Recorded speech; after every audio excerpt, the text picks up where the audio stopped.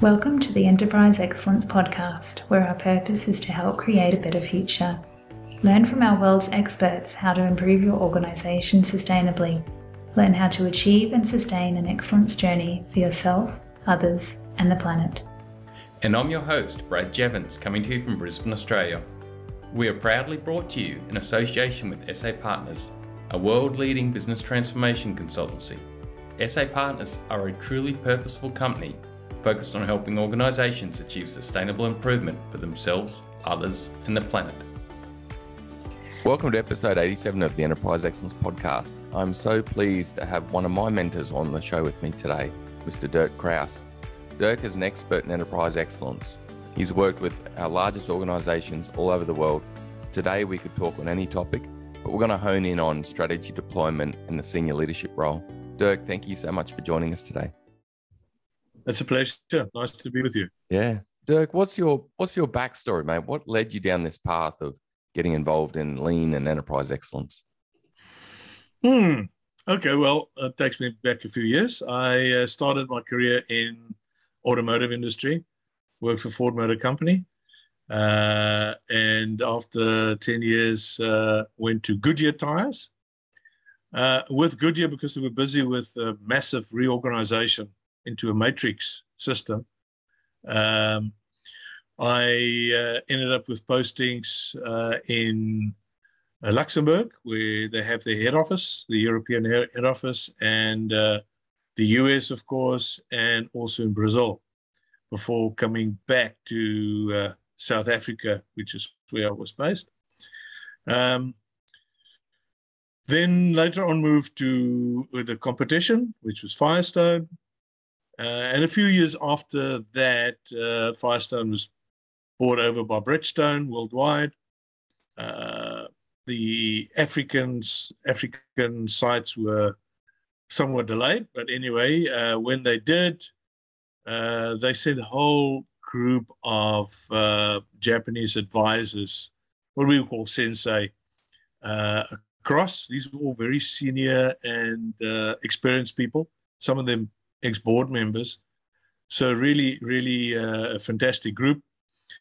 And one of them ended up in my office, sharing an office with me, which was very confronting. My office had to be enlarged. And yeah, the probably the most interesting part of it was the fact that Kenji-san, when he moved in the first hour, we were attending a meeting where we were giving awards to people coming based on our suggestion box system. And in that first hour, I just heard the word all the time. Bad, very bad. That was the phrase. And very, very confronting. Clearly, he was not impressed with what we've done. Yeah, so it started the journey. So, of course, this was the striking bit. However, once a few days later, once I sat down, I recorded all the things that he said bad, very bad too. I'm sure I didn't capture all of them, but it came to a number 20. But in an hour to have heard that, that really shook me. So I think that was the start of it. It was specifically on a suggestion box system, as I mentioned. 4 months later, by basically just working alongside him. By the way, as you know, the sensei never give any answers. They just confront you with a challenge. And we noticed on an audit, for an ISO audit, somebody asked the question, one of the auditors asked the question, how many Kaizens do you guys have? There's a lot. And when we did a count, we had around 350. Wow. Whereas before, when we were giving the award session, we had 26 suggestion boxes. So a dramatic change. And of course, then I really sat up. I woke up at that stage.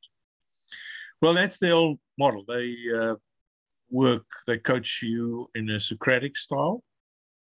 And Kenji-san, 3 years later, were followed up by the previous head sensei from Europe, Hiroshima Shibayama. Yeah, he did not move into my office. He sat outside, but he was much more senior, in fact. And yeah, him and I actually had an extremely excellent relationship, even long after we both left employee. Wow. And how amazing is that, Dirk, to have like all those years of dedicated resource just coaching and developing you? Like that is such a foreign concept to what we see in Australia anyway, typically. Yeah. I think it's extremely humbling to realize that the company could expend the resources of such people for such a long period of time in coaching somebody just to be a change agent. That is, yeah, it still amazes me till today. I owe my whole career subsequently to those two gentlemen. And the mere fact that they never told you what to do. Yeah. Very unusual from a Western point of view. Yeah. We like to tell people what to do. They challenge you. Yeah. And it's like, it's such a common story, Dirk, of a lot of the experts I've had on the show, that they've had years with a sensei from, like Mike was who came on the show, he had years with senseis out of Japan, and then yourself, and there's others, many others too. Like it's such an opportunity. And it's a common theme that I see of the experts I talk to around the world, that they've been through that. Yeah, indeed. So. Yeah. Dirk, one question I've got, and this is heading down a path that is a topic for the show. How have you coped with that in your career, where you've been helping many organizations and they've invested? I know that, some have invested in you as one person, or others you're in there as a single person with a few others. How have you gone knowing what you experienced at, Bridgestone versus what you're having to deal with in other organizations where maybe the investment or the time put into coaching is so much less? How have you found that and dealt with that? Yeah, it's quite varied depending on the company and the culture of the company. The one item that really stood out for me, maybe as a key to unlocking the potential in following this approach, is really that so many companies that I've been with, they embark maybe on some kind of a lean or operational excellence program. But when it started at a middle management level, it can just never really look. They'll make some good continuous improvements, cost savings, improvement in quality, but it never becomes really part of the culture of the organization. Mm. The key is really that you have to work right at the top. Again, in the case of my experience in Bridgestone, I was actually perhaps not at the top level. I was not a director at the time, but the CEO, the finance director, HR director, the manufacturing director, each had a sensei sitting with them, coaching them. And so when you start there, things change dramatically.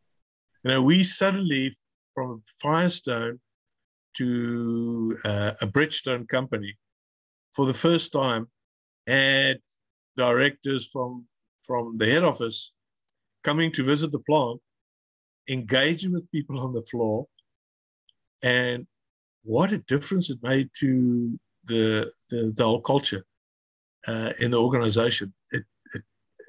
and I think that's perhaps the missing link for many organizations, is that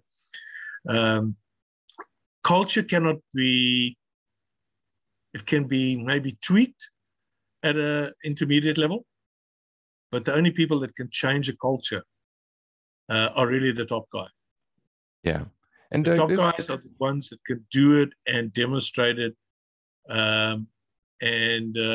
You know, I think David Mann, in his book, Creating a Lean Culture, I've quoted this in a recent post on LinkedIn.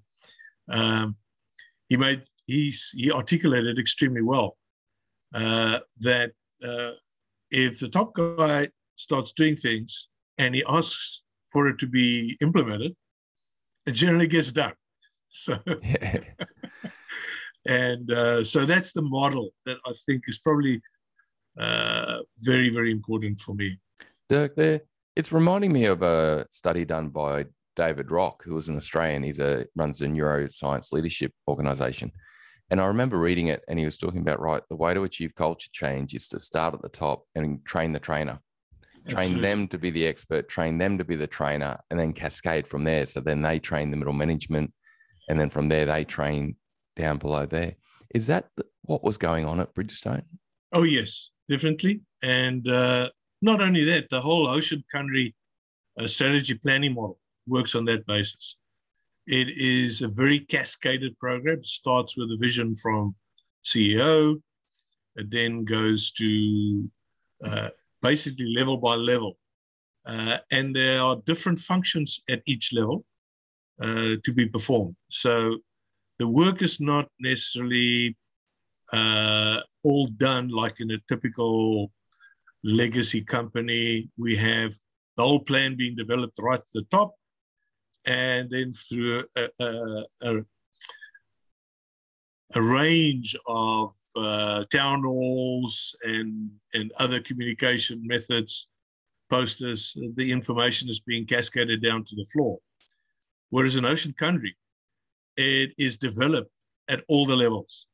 And every level has a different function to perform in building that up. And in between the levels, and even at each level itself, there's the sketchball process, as they call it, which is really a way of getting everybody to air their opinions. But the output from that is really great alignment and a focus on what really matters. You know, instead of the trivial many, you end up with a vital few in that process. And the alignment, not necessarily always consensus, but alignment that you have from that is what stands out compared to the traditional way of doing business. So that's interesting, Dirk, that the two topics we're talking about today are tied at the hip in a way. That from what you've seen in best practice coming out of a high-performing Japanese company, which was Bridgestone, and I've heard similar stories in Toyota and others, the excellence journey starts with the top leadership becoming trained and highly skilled, and they become the coaches. And then also you're tying a Hoshin Kanri or strategy deployment and cultural deployment approach to that, where the same process applies. There's that cascade, and they're acting as the coach and the mentor to support everyone to put their input. But if you go traditional ways, traditional that you see in most organizations, the senior leadership are very busy and they're really quite distant from the organization, or more the practical stuff. You know, they're dealing with other stuff, and the more practical stuff about our operating system and how we operate is often seen as, I don't know if it's below them or just that's not my job and I don't deal in that. And then also strategy doesn't cascade. Strategy is a big plan that's put together at the top. Do you see that too, Dirk, or am I just in a bubble with what I see on that? No, you are spot on there. That is, unfortunately, I think the way that business schools have developed the practice. It is interesting, when I did my MBA, my thesis was actually on business planning. And I had to almost throw all of that out of the book once I came across Hoshin Kanri, because the model is often a very secretive business plan that sits in the CEO's vault many times and gets discussed maybe at quarterly board meetings. Whereas in the case of Hoshin Kanri, it's actually out on the floor. It's posted. Everybody can see it. Apart from the fact that they contributed to it, which means they already know they were able to argue against it. But it means that they are intimately involved in it, number one. Number two, it then doesn't just get discussed quarterly or monthly or whatever. It is discussed at every level in different formats. On the floor level, basically your daily management system or your tiered accountability, as some calls it, that's an outflow from the Hoshin. And so it gets discussed daily, shiftly. So the interaction with the plan is so different. And of course, with everybody being aligned from all levels, it means the CEO or the finance director can walk into a factory and talk to the items with anyone on the floor, and they can talk back. That is amazing. So the camaraderie, maybe belong to concepts that flow from that is just amazing. It changes morale in an organization. It brings out the best in people, in my view.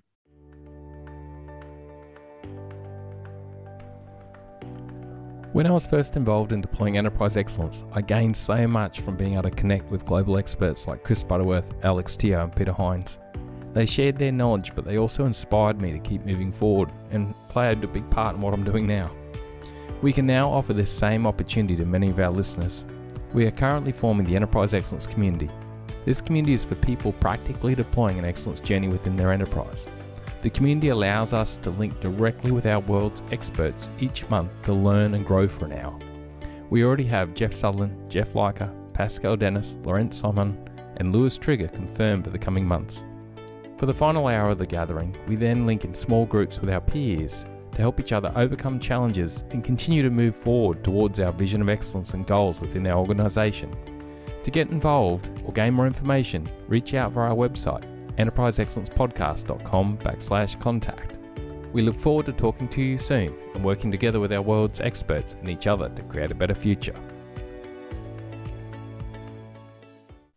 And Dirk, you mentioned in that conversation the cascade where, senior leaders may be developing some elements and then they're checking it with everyone in the organization and making adaptations, that catchball style process, and then helping down below form what it means to them. What does it look like? What does sort of the main focal document or plan look like at the top level, middle management, and then front line? How does that evolve and adapt as it goes down the organization? Yeah, so Hoshin Kanri, by the way, it was developed by Bridgestone. They actually got the Deming Prize in 1964. Wow. Yeah. Toyota and Komatsu followed in 68. And they actually made some further improvements, as typically a continuous improvement organization would.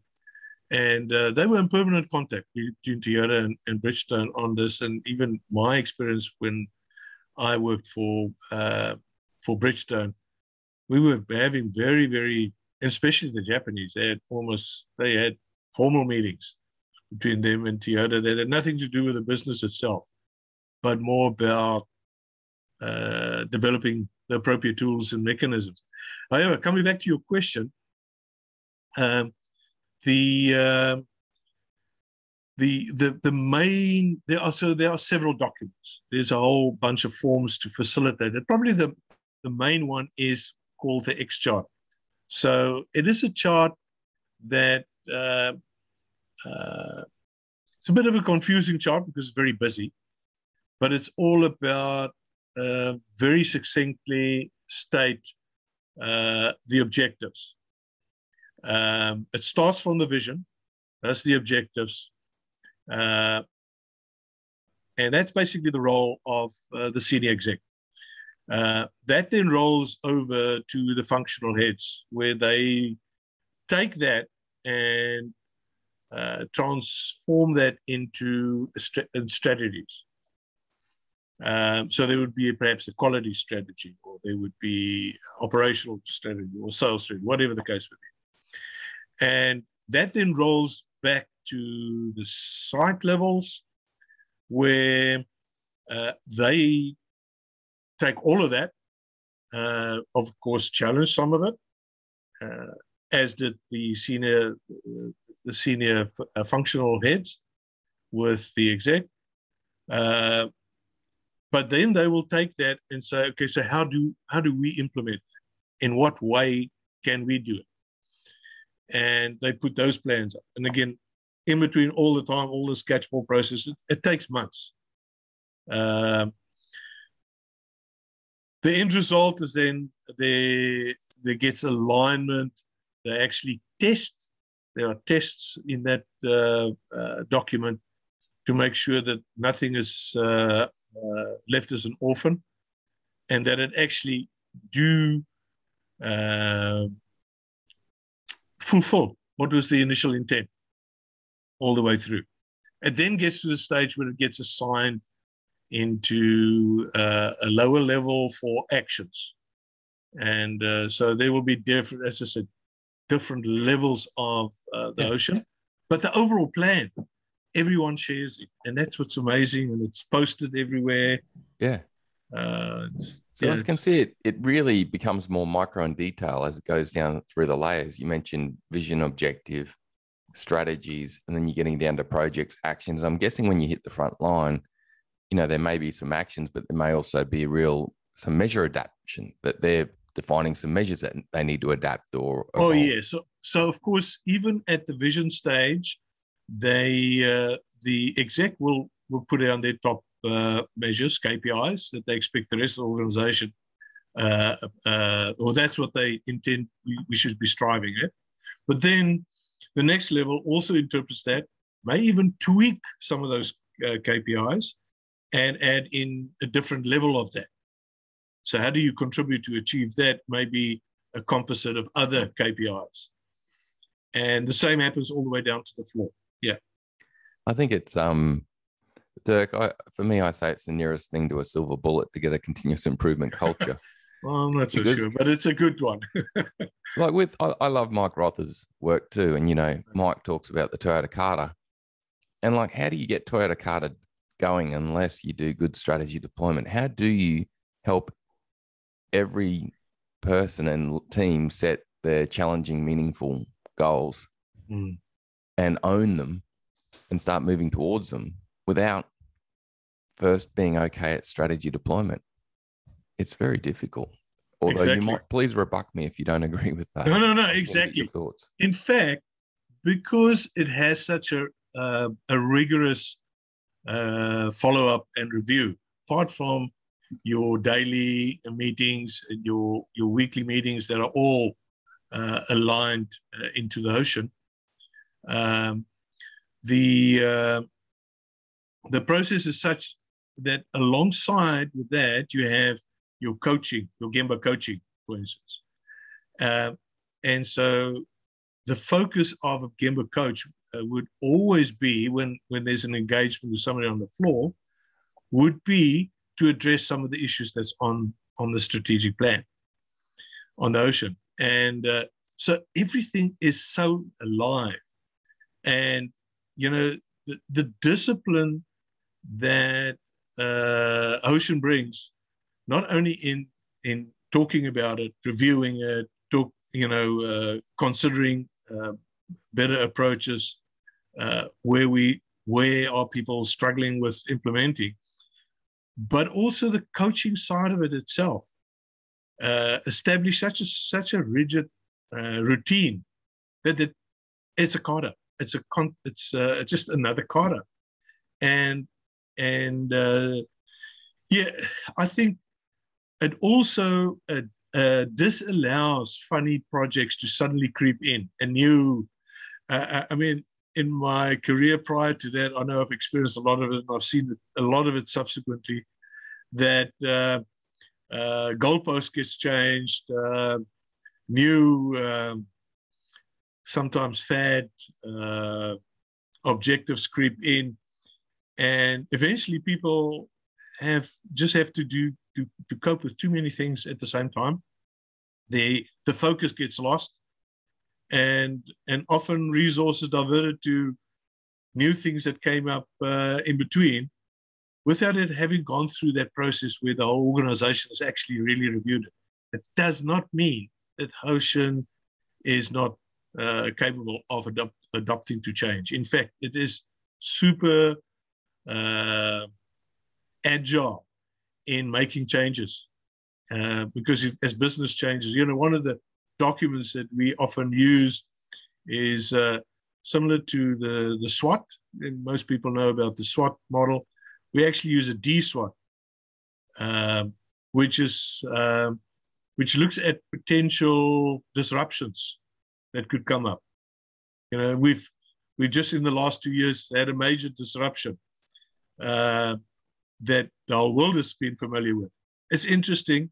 We didn't have that as a disruption element. We had a pandemic in my previous organization. We had that factored in as potential disruption. Oh, nice. That's bad. Yeah. And we didn't know there was going to be one, but it came up, and we prepared for it in some way. Maybe nobody was prepared for this particular one in the fullest sense, but it does mean that you're not always, you're thinking of potential issues, and you prepare to be able to change when the need comes. Yeah. Wow, Dirk mentioned there that adapting to change is the key, that a previous organisation he worked for had factored in a pandemic as a potential disruption. Crazy. COVID shocked us all, and no doubt it's disrupted our businesses in many different ways. It's going to be hard for many to recover, and it's been hard also for me to keep up. C-suite planning and strategy deployment is key, including thinking about potential disruptions for the future. Let's call an end to this episode and cover more about embedding a culture of continuous improvement in part 2. So thanks for a great episode, Dirk. Thanks for helping us create a better future. We'll chat again next week. Bye for now.